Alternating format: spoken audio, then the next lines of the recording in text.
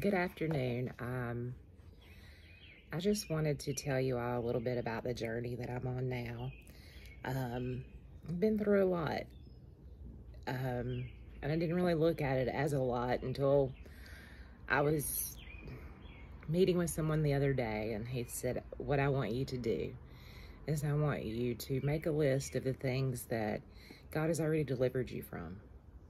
Okay, that didn't seem like a lot until I started writing it down. I have my little list on my notepad because if I didn't, I wouldn't have it right. In January, I found out that I had a gallstone, and they were going to have to go in and remove my gallbladder. That was supposed to be about a 3 or 4 week recovery time. I never take the time that they tell me I'm supposed to take because I feel like I have to be doing something. It's hard for me to sit around. It's hard for me to wait. Here lately, I've done a lot of waiting. On February the 7th, I took our grandmother to the hospital. We spent 22 days between Pineville Hospital and Piedmont. She had pneumonia.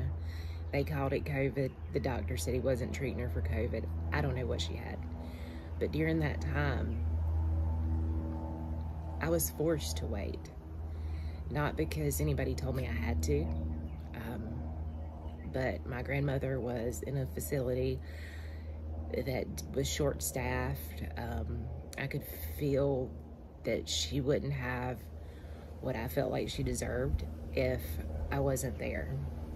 But in reality, I think that that was a time that God used to help strengthen my faith because He showed up every day. It was like clockwork. I would get up early, I would get ready, I would go to the hospital, and I'd spend the whole day there until visiting hours was over. But during that time, it wasn't about anything that was really going on in the room because my grandmother was kind of out of it, so we couldn't really have a whole lot of conversation. On the days that we could conversate, we did. I did a lot of praying. I did a lot of soul searching. I did a lot of studying. I read more scripture in that 20 days than I've probably read in years. Sad but true. It took me being to that point to realize God was bigger than I realized He was. Like, yes, I prayed. Yes, I thought I was seeking Him. But what I think I was seeking was self-satisfaction, self-peace. The things that Jackie wanted, not the things that God wanted for Jackie. I wasn't giving Him what I should.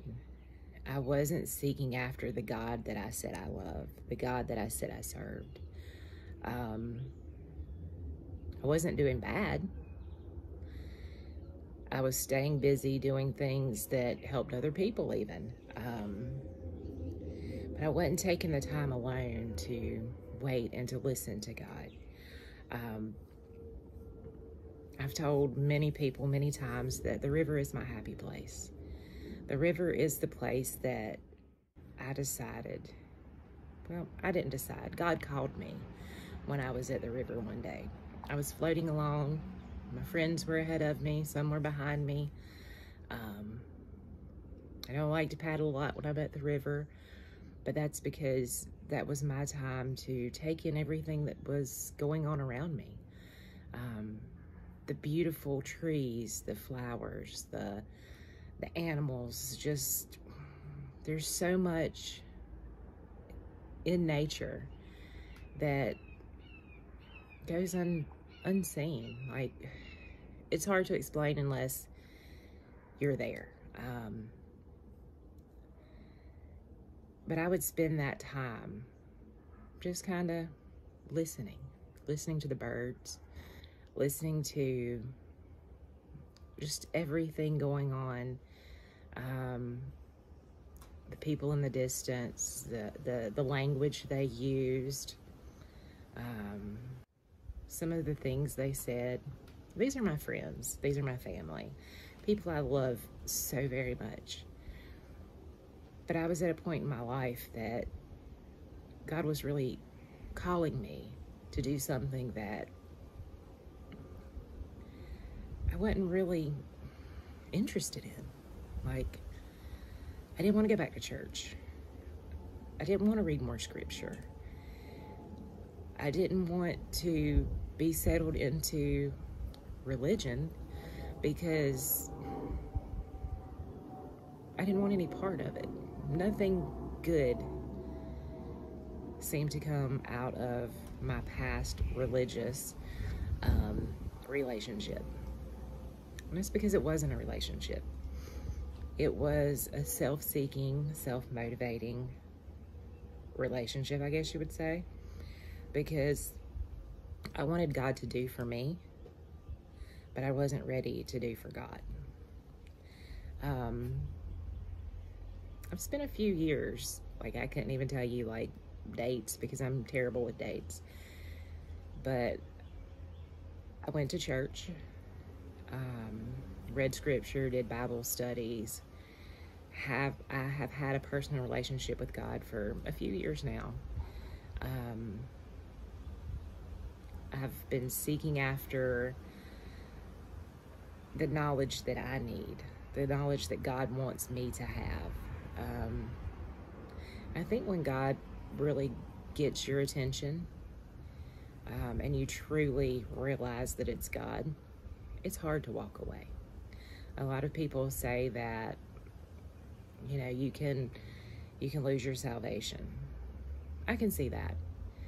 But then again, now that I truly am a child of God, I don't see me walking away. All of his goodness, all of the great things that he does for me. On March the 10th, I went to the hospital. I thought it was my appendix. Travis told me, you know, you're going. I know you don't want to, basically. This is paraphrasing. It's not his exact words, but he told me I was going to the hospital because I was in pain, and he was tired of hearing me say that I was in pain. Very hard-headed. Get that from my dad. My dad didn't go to the hospital, didn't go to the doctor like he should. And when they found his cancer, it was stage 4. He lived for 13 days. On March 10th, when I went to the doctor, it was my appendix, or at least that's my self-diagnosed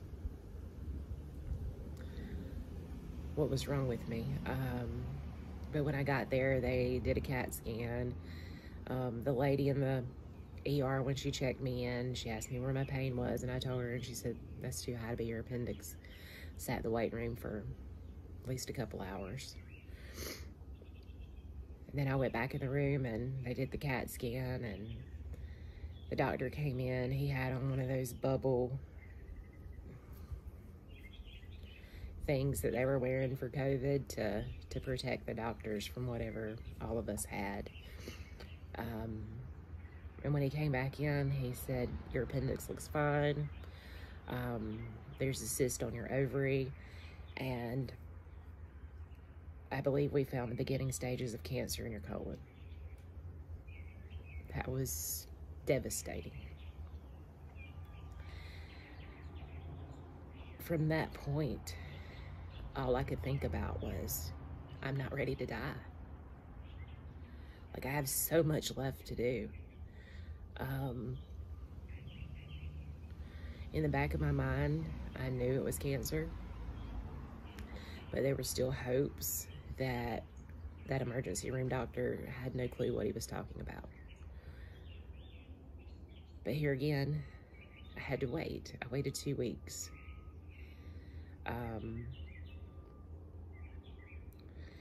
2 weeks later, I went for my first colonoscopy. I'm 43 years old. I'm supposed to have 7 more years before I have to do that procedure. The doctor ended the colonoscopies earlier than, like, he didn't finish the procedure when I went in, they told me that no one could go back with me. That my mom would have to wait in the car on me. But when I came out and I was coming out of the anesthesia, the nurse asked who was with me. And I said, my mom's in the car. And she said, well, she'll be in shortly. And I thought, like, really quick, like I'm a very quick thinker. Ask anybody who knows me. I can fire back pretty quick. But I told the nurse, I said, something has to be wrong. Like, you told me my mom couldn't come in the beginning. Now you want to see my mom. My mom's 70. I need to know what's going on before you bring her in here and give her any bad news. And she just confirmed the fact that my mom would be in here shortly. And my mom was right there. Done a lot of waiting between here and there. I've seen doctors, I've gone to different doctors, and I saw one last week that saw me not knowing if he was going to get paid or not. Their practice no longer accepts my insurance. And they told me they would try to push it through the insurance, and if it didn't happen, it'll be okay.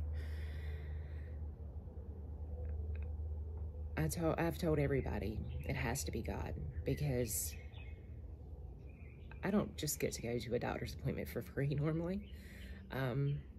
It costs you to do everything in this world. But God has provided for me along the way. I'm still waiting. I go May 3rd for colon surgery.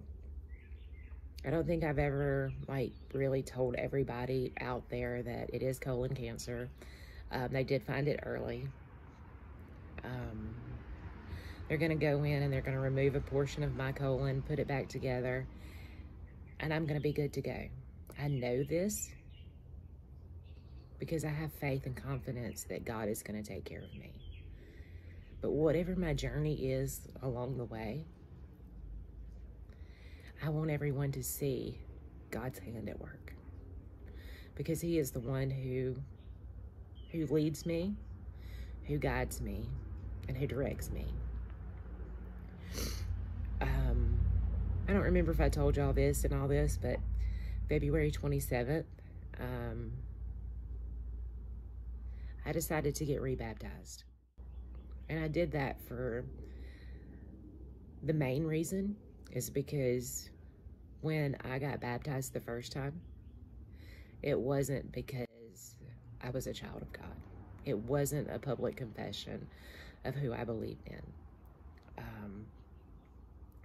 It was because I wanted to get married. And to me, all of that was in vain.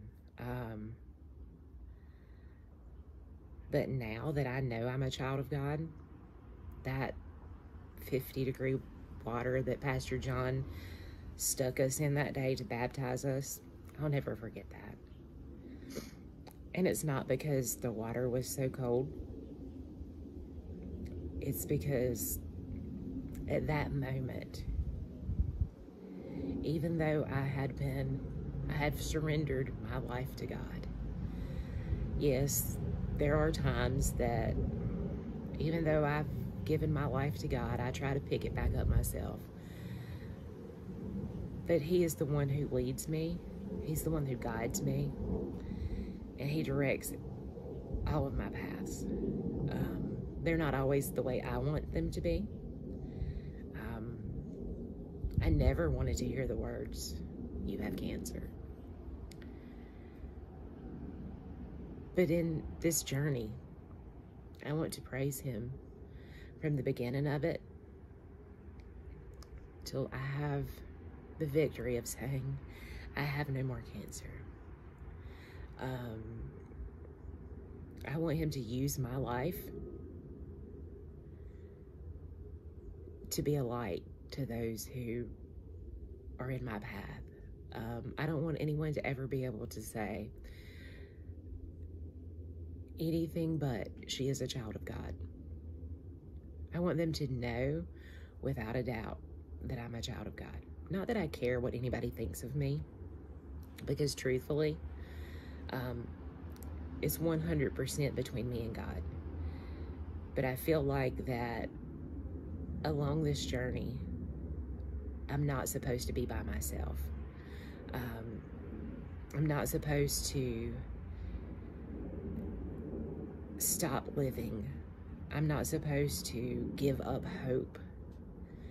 Instead, I'm supposed to keep pushing forward. I'm supposed to serve God with my fullest. Every person who comes in my path, I want to be able to witness to them, to let them see what God's doing. That doesn't necessarily mean I need to go out here and say, hey, look, I'm a Christian. Hey, look, God's doing this. Hey, look, God's doing that. No, by the life I live, I want people to have no doubts whatsoever that Jackie is indeed a child of God. As I go into surgery, I want you all to pray for me. I want you to pray for my family. I want you to pray for the doctors that are around, the people who come into my life while I'm in the hospital. My friends, I love y'all. And I really appreciate the love and support that you've given me. I can't wait for my 8 weeks to be up. I'm finally going to take my first real camping trip. As much as I love the outdoors, I've never slept in it without the luxuries of a motel room. I call it camping when you rent a house and go kayaking in the river nearby. My friends call it camping when you stay in a tent by the river. I'm excited about what God's doing in my life, and I do have to wait a little while, but in my waiting, I want to praise Him. I want to give Him all the glory that He deserves. Thank you all, and have a good day.